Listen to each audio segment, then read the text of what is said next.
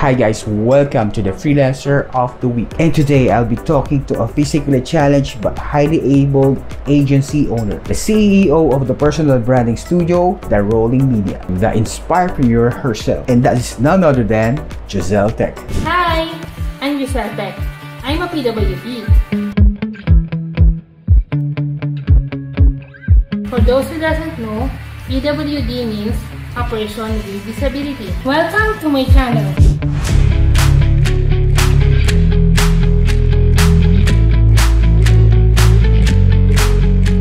Hi Rene, so I'm Jozelle Tech. I'm the CEO and founder of The Rolling Media, a personal branding studio that has a mission to support purposeful personal brands of happy people who want to leave a purposeful dent in the world by teaching what they are passionate about.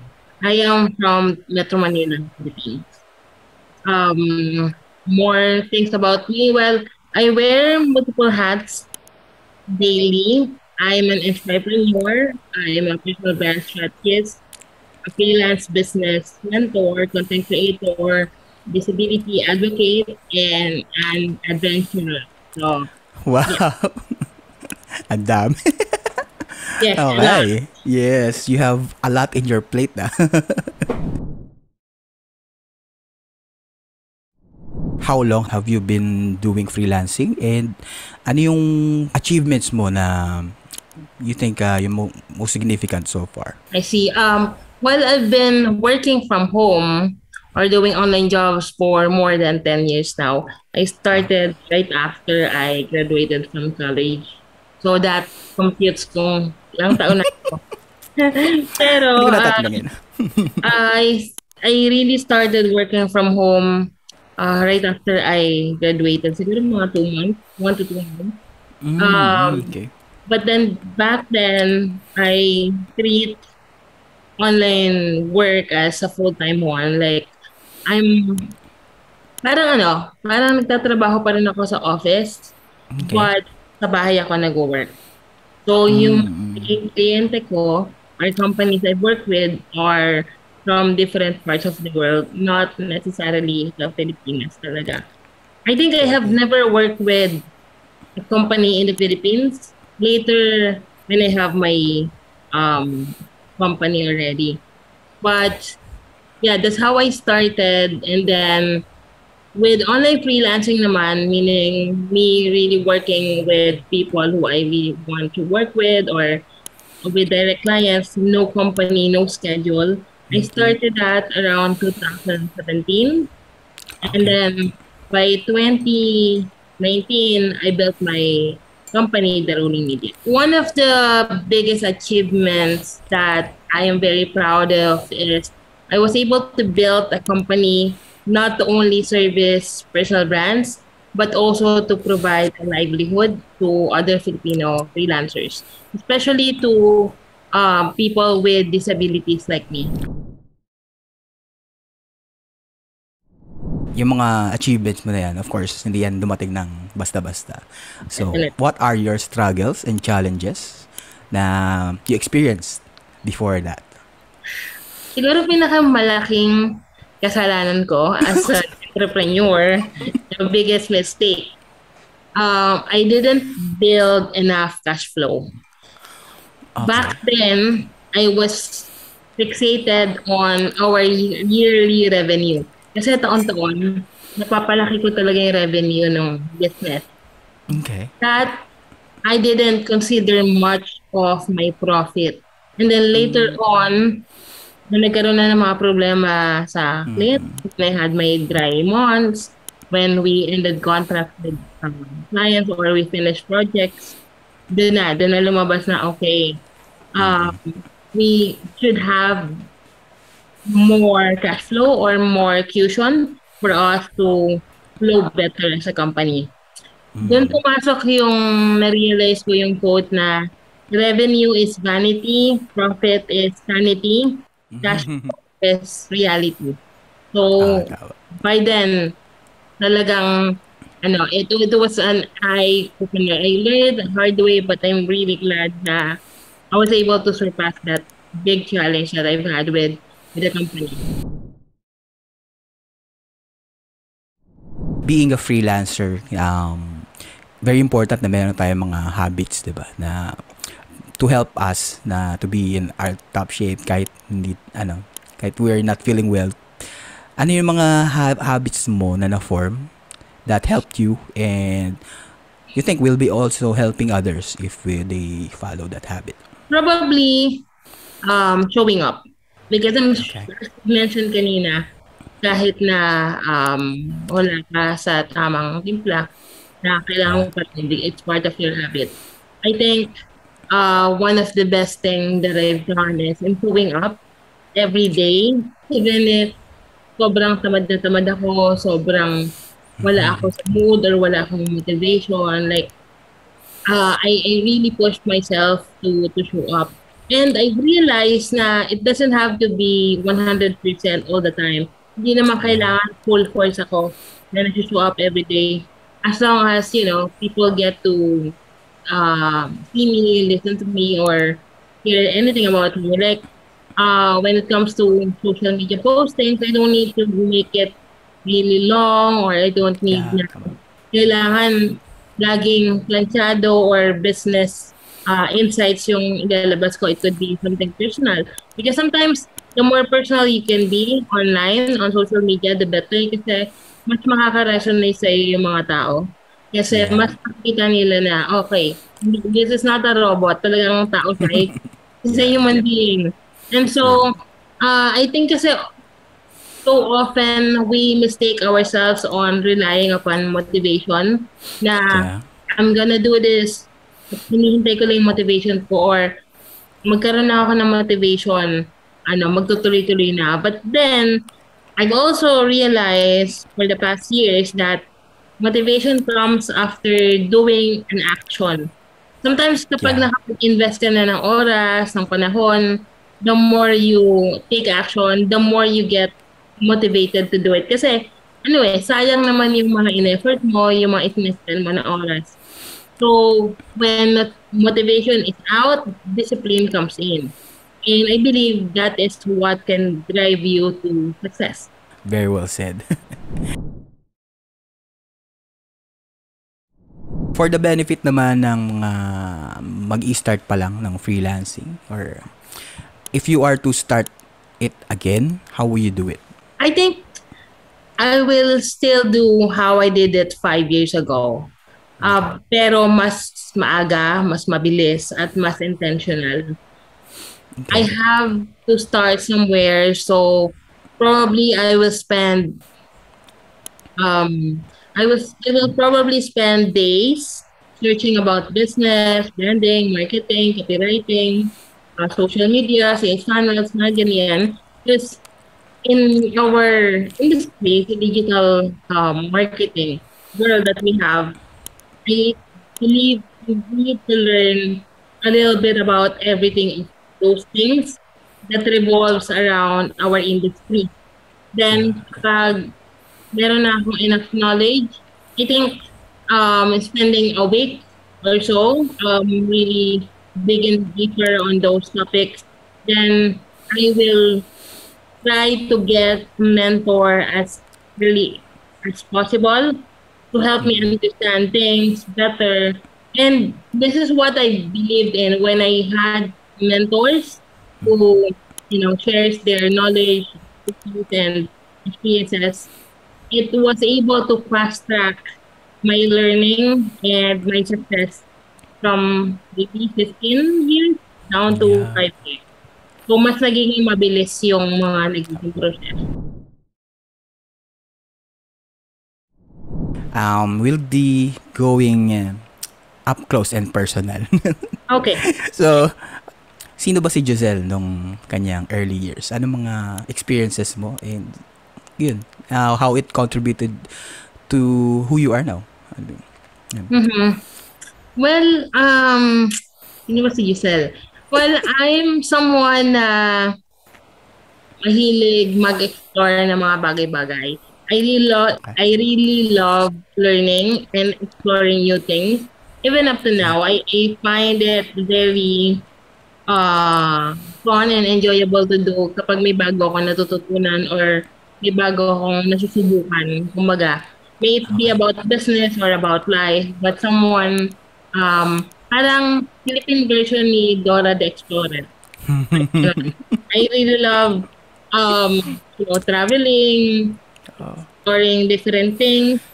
And I think with that attitude, it really built my, not just my success, but who I am today. Nag-start ka na agad ng home-based after ng college. How did you get into that? Paano? Nag-search ako online kasi before nag-OJT ako sa BPO, somewhere in Ortigas. Kasi of course, I needed that for me to graduate. I didn't like the experience kasi medyo hassle. I had to go there every day for 2 weeks, I think, or more. Nung panahon na yung wala pang Grab. More on tapos commute talaga. We had a family driver naman. But then, since I'm going to do OJT na, magtatrabaho na ako, hindi siya masyadong practical. Kaya, I resorted to looking for something that I can start with online. May internet naman kami sa bahay and then may computer. So, I just did a search down words like how to make money online or how to find a job online and so on. Tapos doon, nagbasa ako ng mga articles. Nakita ko yung mga, hindi pa siya Upwork noon. Odesk? Odesk, yes. Yeah. Tapos, Online Jobs PH, pati yung Craigslist. The first ever job that I've gotten came from Craigslist. So, yun. Craigslist? Paano yun? Parang may mga ads sila, job ads. Okay. Nag-apply lang ako doon. Alright. Parang Job Street.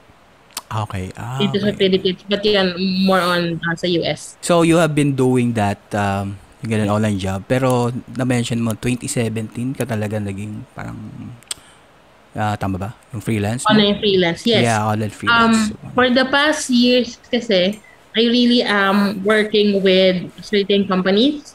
Like, I'm a junior designer or pinaka-lead designer nila, graphics, or sometimes marketing assistant. So, marami akong naging trabaho. I was jack of all trade with working with different international companies. And usually, merong schedule like 9 to 5 or graveyard shift. I think the first few jobs that I've had, lahat sila graveyard. So, tulog sila lahat dito. Ako gising, nag-work ako online. And then, in 2017, that's when I started to really do freelance work. Meaning, yung wala talagang company, like I'm directly working with certain clients on project-to-project basis. How did you started that agency? It all started when I started my YouTube channel back in 2017. That's when I started exploring content creation. 2017 yon, I hopped on placing my camera and then just doing different sort of things, just telling stories about me, about what I do, my travel, my job, etc. And then I have this particular video where I talked about online jobs, and people weren't so aware of that back then. Well, there are a lot of online freelancers now or online job employees, pero hindi pa siya as booming as today. So, a lot of people were curious about what I was talking about, and then that led me to create more videos about that. And then a few more videos, people kept on asking me like, "Uy, Jozelle, magawa ka naman ng course or paano ba yan? How po?" Usual how po. So, medyo ako doon, na-influence ako about that, na kasi sagot ako ng sagot, paulit-ulit lang naman yung tinatanong sa akin, paulit-ulit lang naman yung So, ang ginawa ko was, sige, try ko nga gumawa ng mini course. I am not really um, into creating courses or being a coach. Wala akong idea nun. Ang alam ko lang, Yeah. magtuturo ako. Like I have Yes, to yes. do something um, worthwhile na makakatulong sa kanila at makakatulong din sa akin na kahit imbis na paulit-ulit ako, sige, ilang bagsakan na lang. But when I was planning the mini course, I called it WeTech. Um, Check.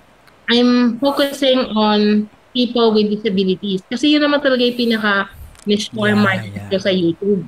Gusto ko makatulong doon sa mga taong may kapansanan na, okay, there's an opportunity online where you can work without you moving or going outside your house to actually work. So, I intended to just really get a few people, but I got about siguro 50, 30 to 50 people applying. But then, medyo ano kasi, talaga na overwhelmed ako. Parang, wait lang, hindi pa ako ready dyan. Parang I don't want to bite more than I can chew. And so, sige, kuha lang tayong mga 15. Like, yung mga nauna, at saka yung mga sumagot na talagang they're very, so dito, they're very interested and they're committed to actually do the work. So I did the mini course. I spent I think 2 months with these 15 people and then another month giving them OJT. Yung OJT na yon, paid yon, and then it's coming from all the freelance work that I've been getting from Free Up naman. Because I've been a freelancer on Free Up for a time na during the time na nag-publish ako ng course na yon. Tapos, marami na rin ako nagiging projects. So, doon nag-start yung pagbuo ng The Rolling Media because I hired a few of the people coming from the OJT students. Tapos, sila yung mga nakasama ko in building The Rolling Media while, hindi pa talaga, wala pa siya talagang The Rolling Media, wala pa siyang company, but I'm just really outsourcing projects to them.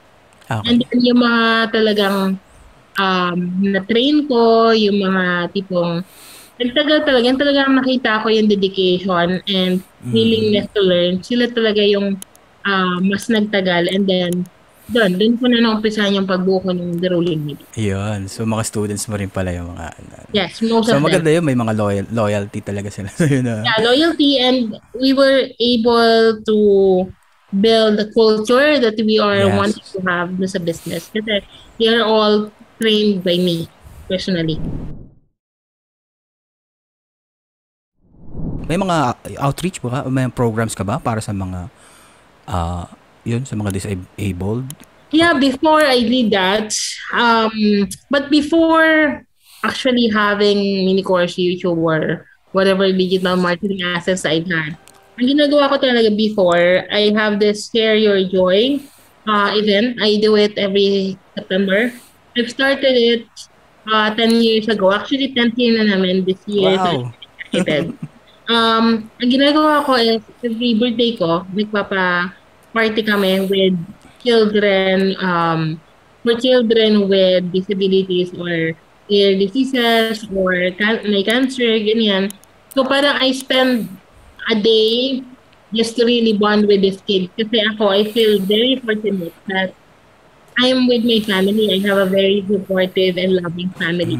And so I try to spend at least a day of happiness with these kids na nasa orphanage. So, yeah. Yan. Saya nun ah. Yeah, it is. And I'm very excited na pang 10 taon na namin this year. Yes, congratulations continue. So, kailan yung next? Kailan? This coming September, I'm actually looking for a specific orphanage. Kasi yung dati namin pinupuntahan, close sila, probably because of COVID restrictions.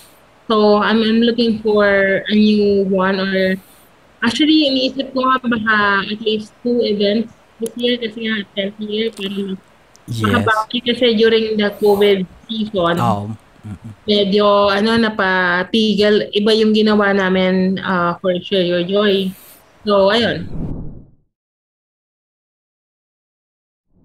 what are your goals in the future for your agency and of course for yourself? Ano may mga goals na gusto mong ma-achieve na dito near future? I think one of my personal goals that could be intertwined with business is I really aspire to inspire and educate people all around the world by speaking on the stage and traveling with my mom, hopefully. And I would probably start in the Philippines. Um, I don't know exactly plans yet, but I'm trying to do that online by, like this, na masali ako sa mga interview or I accept speaking engagements or I create online, I create content online on TikTok and YouTube to spread awareness, to spread positivity, ganyan. Okay. That's one of my biggest goals, personal goals. For my business naman, I would want to really focus on personal brands, not just international clients, but also locally. For us to be able to provide service to coaches, digital entrepreneurs, consultants, in how they can communicate their expertise online. Regarding naman sa sa agency kasi you mentioned you developed a culture. So interested lang ako kung how do you how do you build that? Mm-hmm. Kasi importante talaga if you're working with a team, 'di ba? Dapat you have a culture. How did you did that?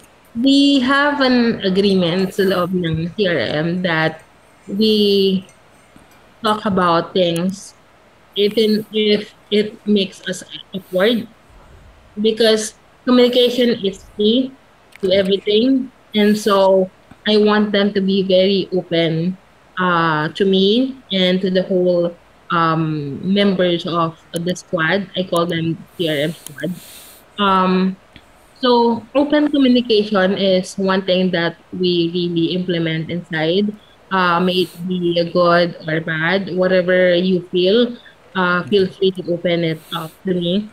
Um, I also find it very interesting when we get to bond physically or in person. Um, when before COVID happened, I used to meet up with my members at least once or twice a year. I let them fly from different parts of the Philippines to Manila para makapag-bonding kami. Kasi I feel like iba pa rin talaga yung bond in person or Yes, in yes. online. So, from there, nakakikilala talaga namin yung isa't isa. We get to understand ano ba talaga yung mga interest, passion, yung mga gusto nilang gawin personally. And I do yearly evaluation or annual evaluation with the whole team to give them proper expectations, feedback, compliments. And I feel like doing that makes us more open with each other na okay, kapag nagkamali ka, ganito yung pwede natin gawin. Kapag may ginawa ka, ganito yung reward mo. And parang I made sure that they feel that they're not just an employee, but actually partners Partners. they've had inside the company. In regards naman sa sa relation mo sa mga clients, I know may yung mga clients mo, alam ko mga big time mga clients mo. So anong mga how do you deal with your clients and how do you make the best out of your relations? So I make sure that I provide genuine care to them, because I feel Okay. like people will really realize and feel that if you are being authentic to them. I am very personalized with my clients, meaning they can contact me directly, and I'm actually their point of contact whenever they need anything. I give them all access to me, but I also provide healthy boundaries Yeah, uh, yeah. for both of us. I'm more clear, then I'm more polite with them, and I think they love it about me. Um, and even though we finish the project, I make sure that I stay in contact with them. So I'm not Okay. just building relationships because I want to work with them or I'm working with them, but because they're really a part of my life and the success of our company. Because without them, I Yeah. don't know where the rolling media would be. For aspiring agency owners, what is your best advice for them, yung mga mag-uumpisa pa lang? And kahit na siguro yung mga meron na talaga na how to improve their their process or anything na para mas maganda yung trabaho nila sa agency nila. The best advice that I could give agency owners like me is to one, prioritize profit, building cash flow. Yeah. Second is always take care of your team. Okay. Take care of your team more than your clients. And this could be Yeah. cliche for others because I just feel like, there are thousands of clients you can work with, but Oh, there yeah. are only few quality people who you can share core values with that you can really work with. And so I really am encouraging them to really take care of their people. Well, both clients and the team, but most of the time kasi I feel like some agency owners prioritize their clients because they know the clients is the one paying the business, Yeah. right? But I feel like we should always consider the contribution of the team that we are working with. And lastly would be true to your messaging and always build relationships, prioritize or focus on building relationships, network more than your network.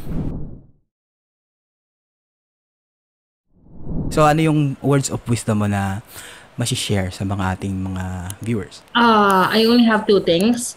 One is success is a long-term commitment. Yeah. So if you really want to have success, you have to do it consistently, intentionally, and you have to really work on the process nonstop. Second would be if you want world-class revenue, then you have to provide world-class value. Ayun, thank you very much sa iyong time. And Thank yeah. you. Thank you so much, Rene. Okay. Okay, yeah. And that was Jozelle Tech, our freelancer of the week. And did you like the video? Just smash the like button. And if you want more freelancers of the week, just subscribe and click the notification bell. And tell me, who do you want next? Alright, this is Rene of Freelancer Philippines, and I'll see you at the next video.